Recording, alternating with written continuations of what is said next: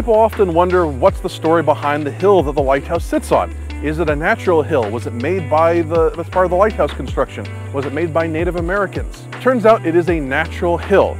There is a ridge that starts here and kind of goes off to the northwest underneath the Coast Guard houses that you can see from the top of the lighthouse, and then across Beach Road and across US 1 into Cuesta. Part of the Atlantic Coastal Ridge System, a series of sand ridges along the east coast of Florida, basically from Miami to St. Augustine. This portion of the ridge, somehow with many centuries of weather, was shaped in kind of a crescent shape, like a parabolic dune, and that made it have a bit of a unique look to it. We're at the south end of the parabolic dune. That's where the lighthouse stands. Native Americans did surely use the hill for lookouts, ceremonies, things like that.